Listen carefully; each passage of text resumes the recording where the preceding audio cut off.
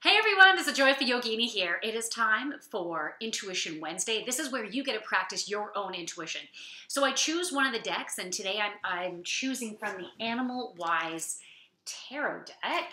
And I'm going to pull, or I just pulled before I started this video, pardon me, I pulled the 3 cards. And I'm going to show you the backs of the cards to start. And then you're going to be able to tune into those backs of the cards and see if one or more of the cards has a message for you. So I guess the inspiration that you're looking for is just to see if your body, your emotions, your thoughts that come in, do they give you an indication, some type of indication that this card may have a message for you? If you feel nothing with a particular card, it just might mean that that card does not have a message for you. There might be a message for you in one or maybe even all 3 of the cards. So let's just see what happens. So here is card number 1. I'm just going to show you the back of the card. Look at the back of the card and see if anything stands out for you other than my super short nail. In the winter, my nails just break. I cannot keep them long. That is okay. So just see if any part of the card is standing out for you. Anything comes to mind. Maybe you feel expansiveness. Maybe you feel things feel more closed for you. I'm just trying to give you some opposites here just to give you an idea. Whenever you're ready, close your eyes and tune into your body. See if the energy from the card is connecting with you in a particular part of your body. I usually get connections in different chakras. So chakras are different energy centers within your body. There are 7 core chakras. There's more than that, but there's 7 core chakras. But if you don't know what a chakra is or where they're located, it doesn't matter. It's just where are you feeling it in your body. Observe the thoughts that pop into your head. And hopefully I held that long enough for you, but you know what? You can pause it, you can rewind it, you can pay attention to that card for as long as you like. Okay, so card number 2, here you go. So first, just look at the back, and obviously it looks exactly the same like the other one, because it's just the back of the card. Whenever you're ready, close your eyes, tune into your body, see if anything comes to mind. Pay attention to your 5 senses.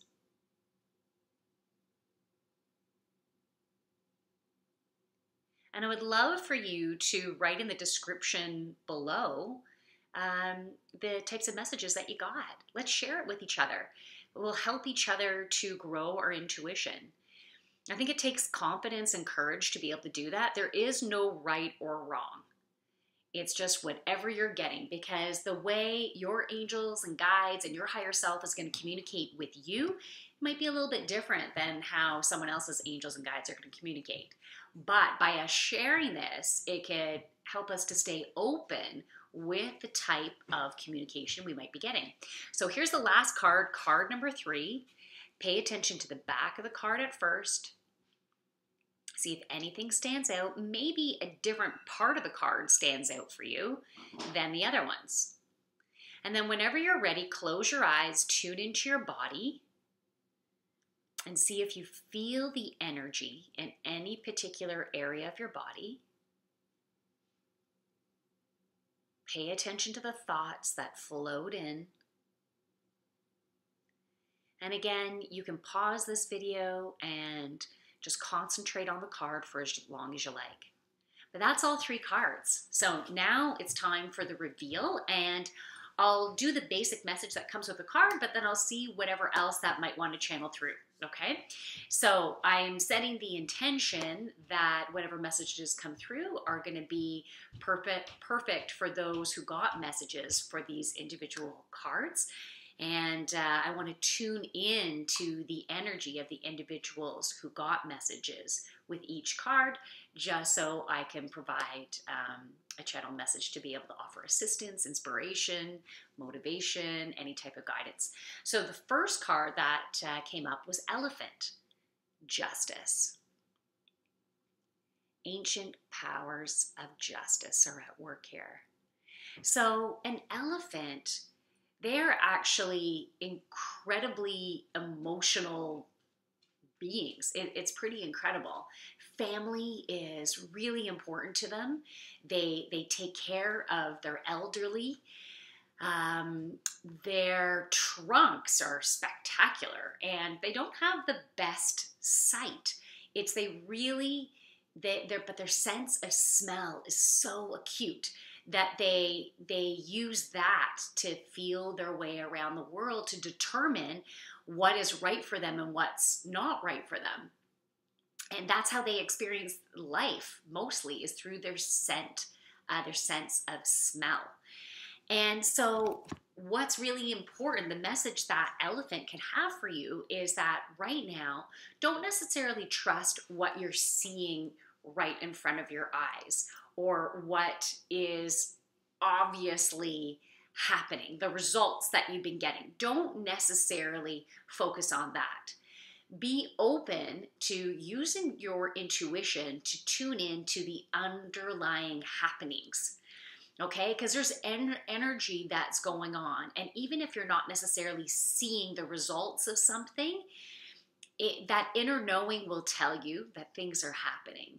And trust that you are creating magnificence right now. You really are.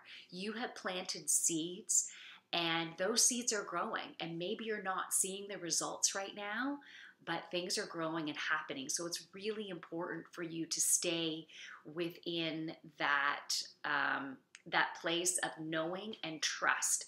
And with the elephant energy, it's also important to know that whatever you would consider your family unit, that is strengthening right now. It might be shifting. It might be shifting into a new direction. And it might look a little bit different, or it might just, the look for some of you might be the same, yet the strength is growing. Elephants, as I said before, they take care of each other, and family is extremely important. So just look to see how your family unit is adapting and melding, and how that is going to help you to move along your path, because you are meant to be following or to be aligning with your soul's purpose. And you've just gotten some new information here. And that brings us into card number 2. So if card number 1, if that resonated with you, card number 2 might resonate with you as well. Not a guarantee, but you can let us know what type of messages that you got with card number 2. So card number 2 is magpie. Proper use of secret knowledge. So I started talking about how you've received some information, but you might not have the full picture yet.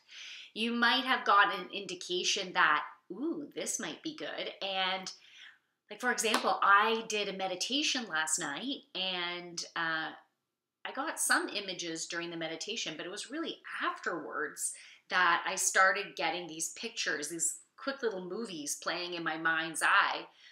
And some of them were like, whoa, really? Are you serious? Like, they were a bit shocking.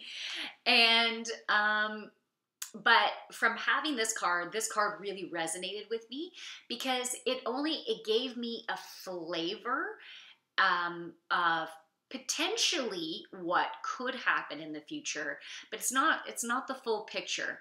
I think the purpose of the flavor that I got was to help me to move forward with where I am right now. Because the images that I saw, that could potentially be a future thing, or it might not. But the flavor of it is helping me to move forward. So be careful what you do with the information right now. And you might not necessarily share it with other people right now. You have to use your intuition as to if you're going to share certain things, or if it's best to keep it safe. But just know you don't have the full picture yet, but it can help you to move forward right now. Card number 3 is Crow. Unexpected magic and energy.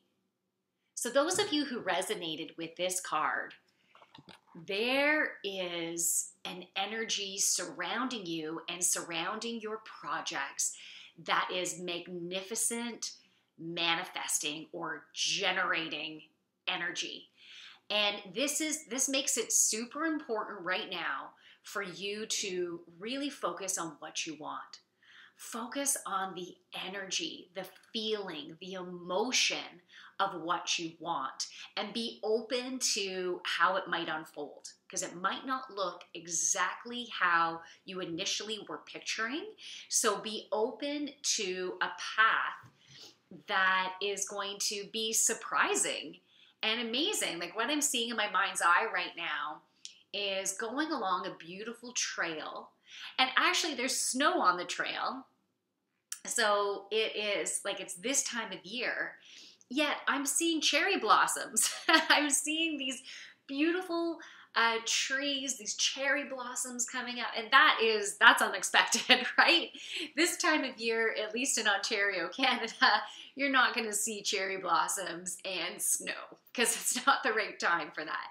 But that's the type of magic that is out there. So it's about being open to the incredibleness of what can happen, of what can unfold. And you are generating that. You are generating that from you aligning with you and you believing in you. So you can create some pretty awesomeness, or you've already started on creating that awesomeness. So tune into that magic, and to tune into that magic energy, I think it's important for you to take some quiet time. Take some quiet time, maybe do some meditation, maybe journal or do some automatic writing. But this energy is prime, it's ripe, it's beautiful for you right now. And I think March is going to unfold in spectacular ways for you if you keep on trusting in that energy.